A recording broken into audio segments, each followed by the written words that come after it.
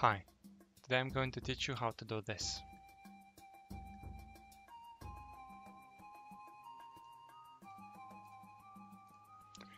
So basically, when you have more than one account in Dofus, then it's very convenient to have an option to have to click one button and then have that broadcasted to every window of Dofus that you have, and that is very convenient when you're trying to move around the maps or click through the same dialogues on multiple windows, or even consume items if they're in the same slots. You can click that.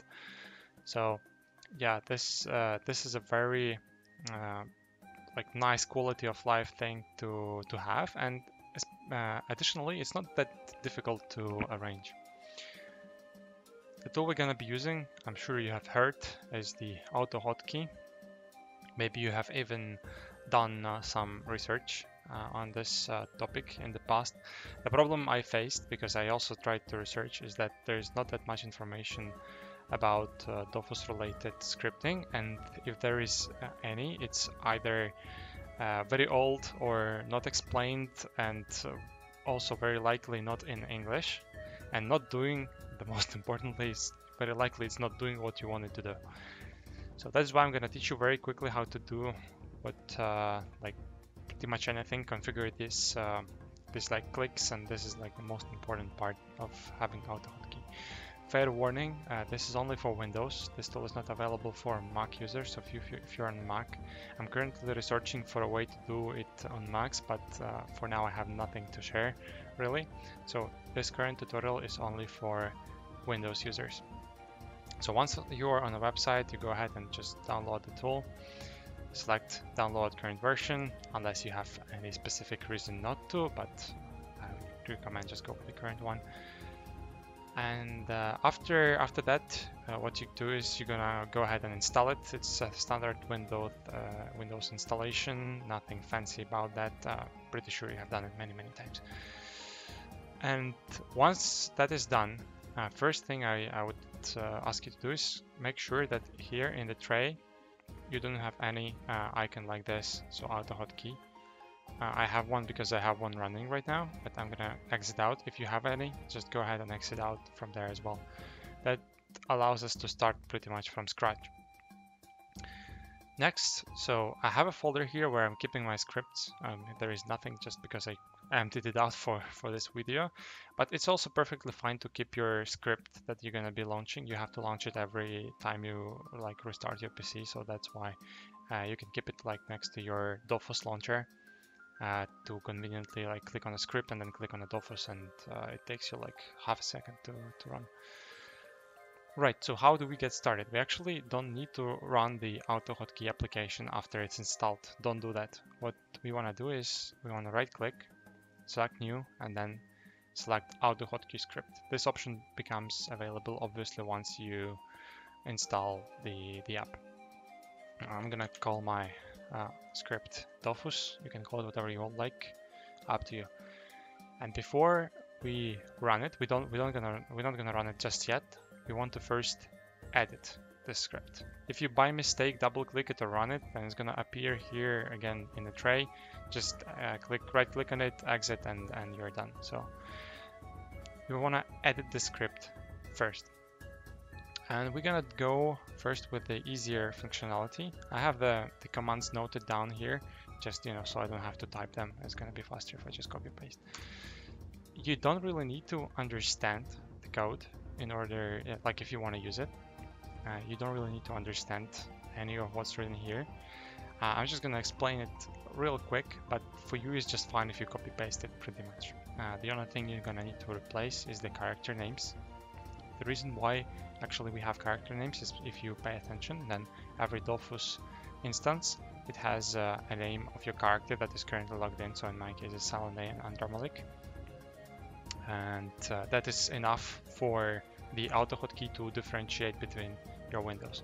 And what this first piece is doing essentially is that we are binding F1 to an action that is bringing the window to a front, so activating a Windows window that begins with silent A.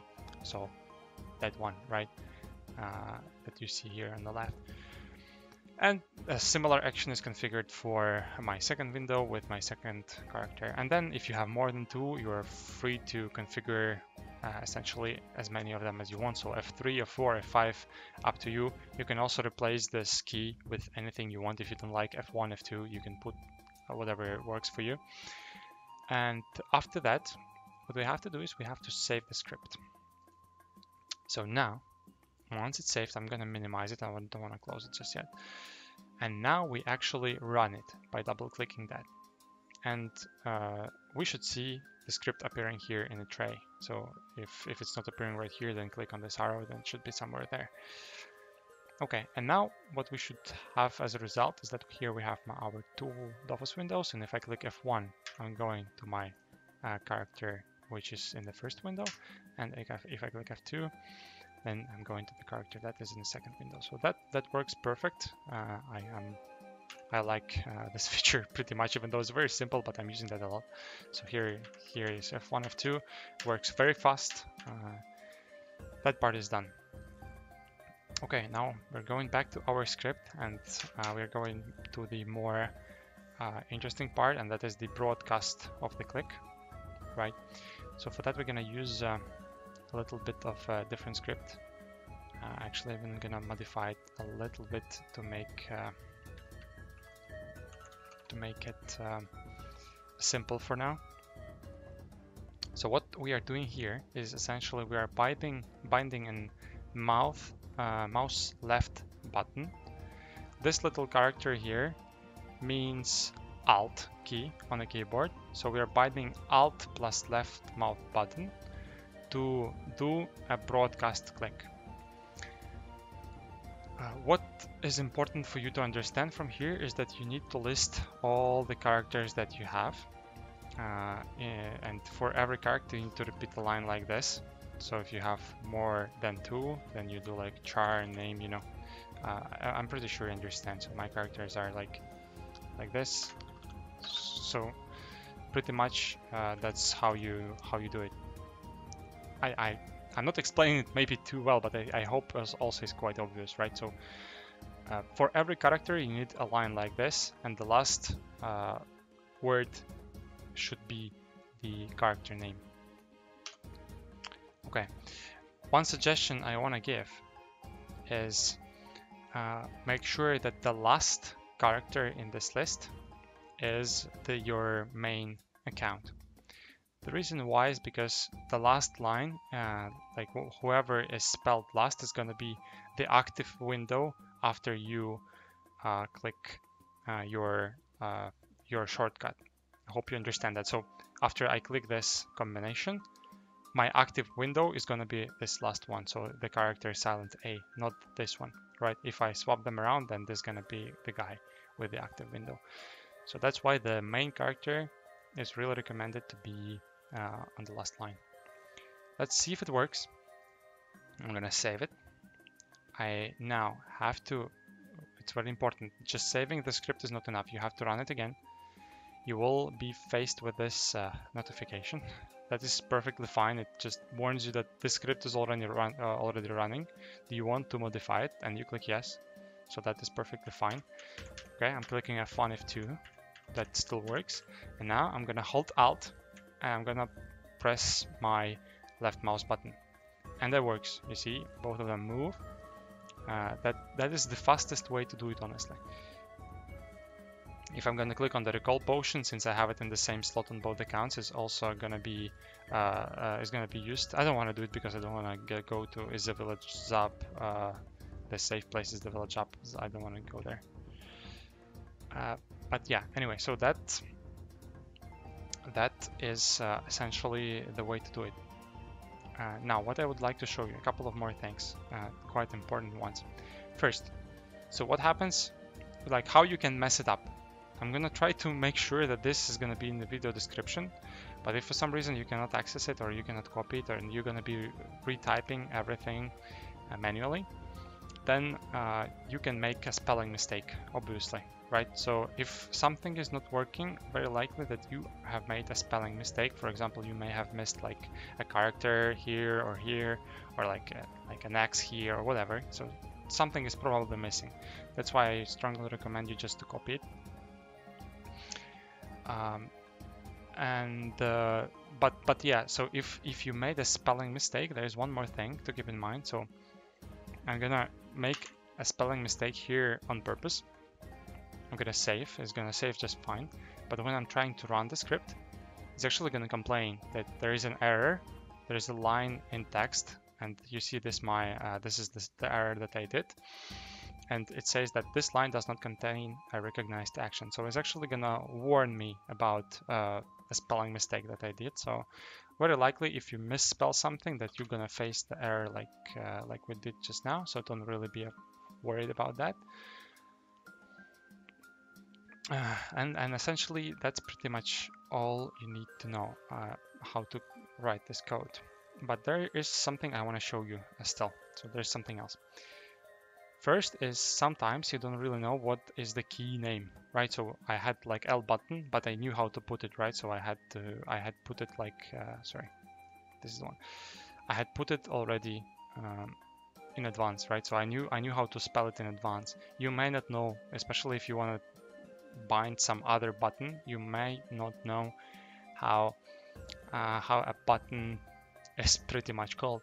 So there is a website on the AutoHotKey site. Sorry for repeating myself. It's called keylist HTML.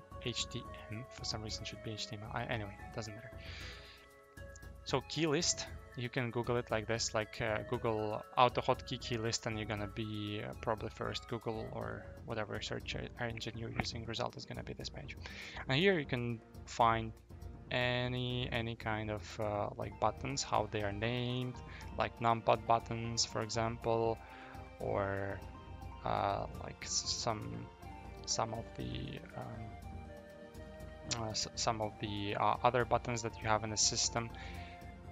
You can put any keyboard button you like. You don't really need to name it in any way. You just put the button, like if you want to bind, I don't know, like sorry, once again, that's the wrong place. If you want to bind a key like this, then you just put A, and that's enough. But some buttons, like I said, they have names, so that's why it's important to know. There is just one thing also that I wanted to mention here, is that the Control, Alt, and Shift, they have a shortcuts like we just used. You have seen here, we have used this exclamation mark. That is actually a shortcut to Alt, and it is here, it's mentioned, that corresponds to the exclamation mark hotkey prefix, right? So Alt is going to be corresponding to the exclamation mark. Control can be replaced with this character, not sure how it's called, and Shift can be replaced with the plus character.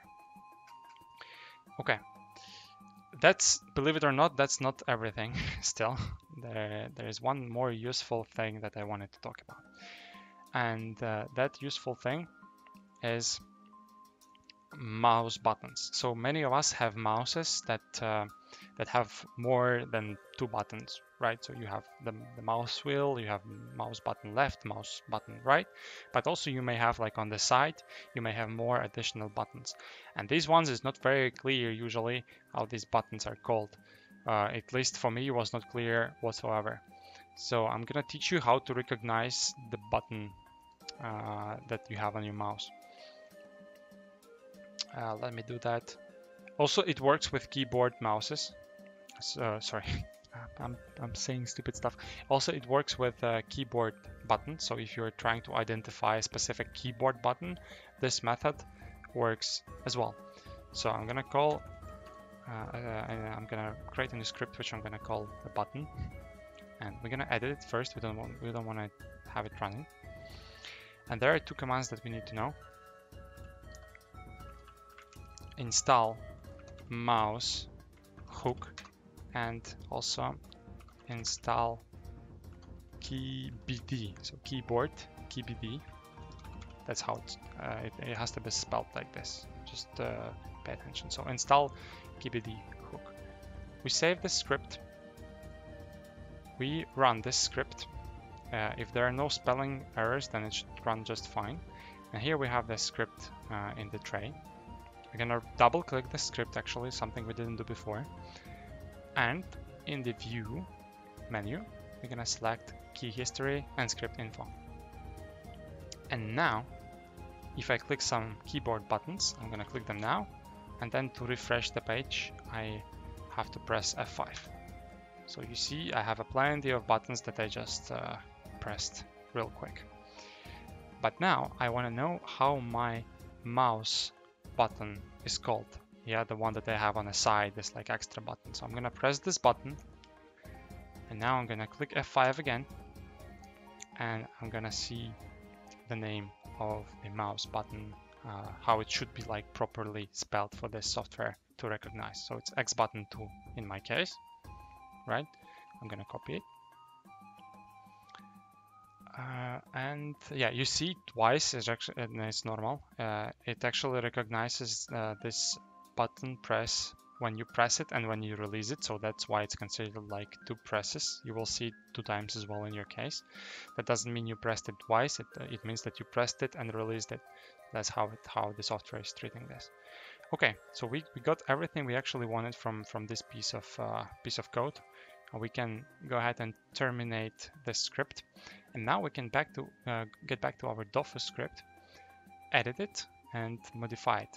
So I'm going to remove this binding entirely, and I'm going to bind instead my mouse button that I have on the side that we just identified to this action, to the one that is going to be doing the clicks in every window. I'm going to save that. Next, we have to run the Dofus script because it was not running. Or if it was running, then we have to refresh it, so we have to run it anyway. This guy, we don't need it anymore, can be deleted.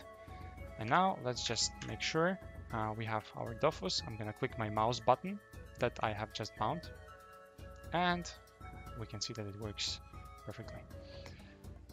Alright, with that, I think that's everything I had for you today.